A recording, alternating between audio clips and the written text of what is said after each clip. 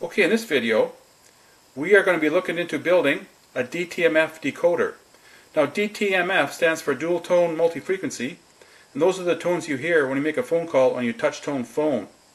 Now this little module here is available online, and it uses the MT8870 DTMF decoder chip, which you can see here. It's made by which is a Canadian telecom company.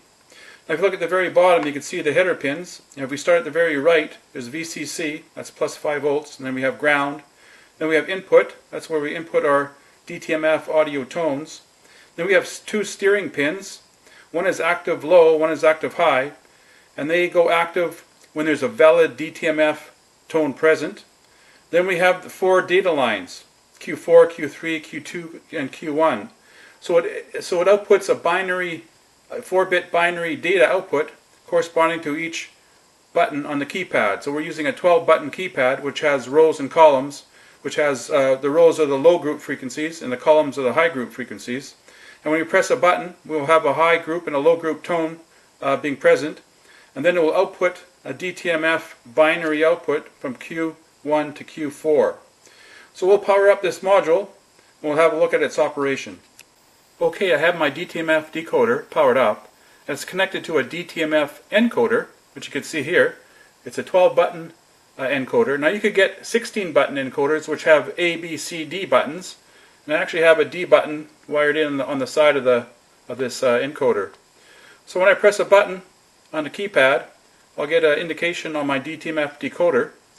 So we have 0 to 9, and we have a star or asterisk, and we have an octothorpe, or sometimes called a number sign, pound, or hashtag. So every one of these buttons has a binary code.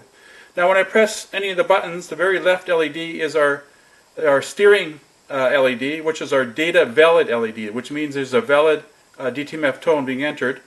So if I press a button and hold it, you can see the very left LED comes on as long as I'm holding the button, indicating a valid DTMF tone. And the rest of the LEDs, the 4, will give our binary output. So if I block that very left one so I don't confuse everybody, so we'll start at number 1, 1 button, 2, 3,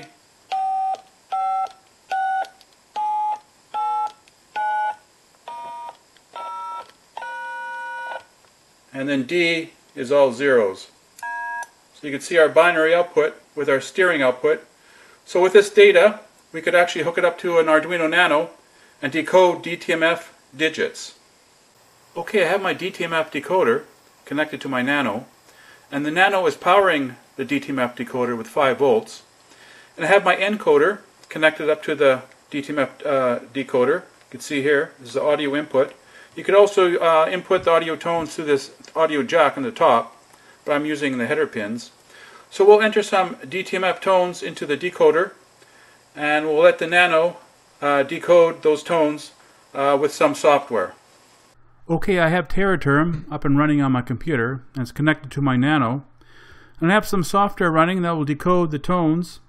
So we'll enter some tones on the keypad, and we'll watch the software decode those tones. So we'll start off with number 1, 2,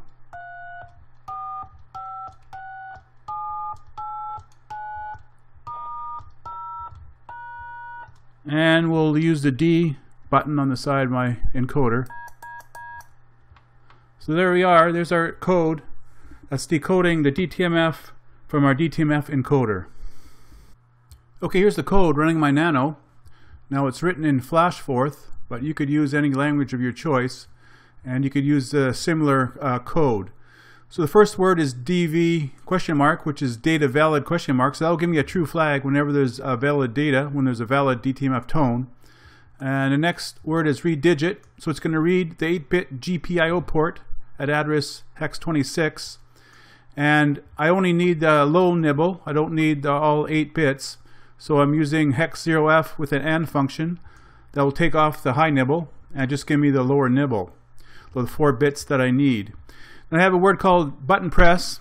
That'll give me an indication when a button is being pressed, and this one will give me an indication when a button is being released. Then I go into a case statement. So I give that 4-bit data to the case statement. If it sees a 1, it's going to print 1.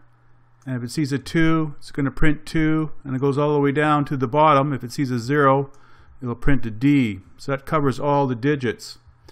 So the main program is called test, and it's a begin again loop. It's a continuous loop. So it waits for a button press, and when it gets a button press, it'll read the digit and give that 4-bit data to the case statement. Then it will display that digit, so we'll display it, which we saw. It will do a carriage return, and it'll wait for the button release. And after a button is released, it will go back to the beginning and waiting for a button press. And it'll do that over and over again and display all the digits on the DTMF encoder. Okay, I have a very simple program running on my Nano that will decode the digits 0 and 1. So 1 will turn on this LED, which could be a relay, and 0 will turn off the LED. So if I hit the digit 1, LED comes on, digit 0, off. Now any other digit won't work. It has to be digit 1, turn on, and digit 0 to turn off. Now to make it more secure, we could make up a code 1, 2, 3 to turn it on, and 7, 8, 9 to turn it off. Okay, here's a basic block diagram of our setup. So we have the DTMF decoder, and we have the Arduino Nano, both powered by 5 volts. Now when we input a valid DTMF tone into the decoder will output a 4-bit binary code and latch it, and that's connected up to the GPIO port of the Nano. Now when this is latched, then the ST, the steering pin, will go low, indicating it's a valid tone into one of the GPIO pins of the Nano. So the Nano is always watching for the ST to go low. It's in a loop, and when it sees ST go low, it means it's a valid tone. Then it will read the 4 bits into the port. Now this port is an 8-bit port, so we mask off the higher nibble and we take the lower nibble, so we just have the 4 bits. Now the Nano could take that data and decode it, and then turn on pin 13 to turn on the LED. Okay, here's another DTMF decoder which I have built. So here's a DTMF decoder chip with a color burst crystal. In the heart of the circuit is a parallax basic stamp. Now this contains a PIC microcontroller with an onboard basic interpreter. Here's my reset switch. Here's my output LED, which I could have connected up to a relay and will turn on when we decode our digits. And I have 2 test switches. Now the first one will actually manually turn on the load, will turn on the output LED. There it is, force it on, and the second one will turn it off. Now the input to this DTMF decoder is connected up to output of a receiver, the DMOD output of a receiver, a radio receiver. So now we could activate this DTMF decoder wirelessly with a 5-watt portable radio like this here. So we could use this in an amateur radio station to control a repeater. So right now I have it set up for 1, 2, 3. We'll turn on the LED. LED comes on, and 4, 5, 6 will turn it off. Do that again. On, off. Now to program the DTMF decoder for a different sequence of numbers, we could use our 2 test switches. So if we go into reset, turn on the first switch. Now I'll punch in 3, 2, 1 for on. Release the switch and power it up with this other switch on. That'll be your off, and we'll make that 6, 5, 4. And release. Now I'll reset the microcontroller. Now the code should be 3, 2, 1.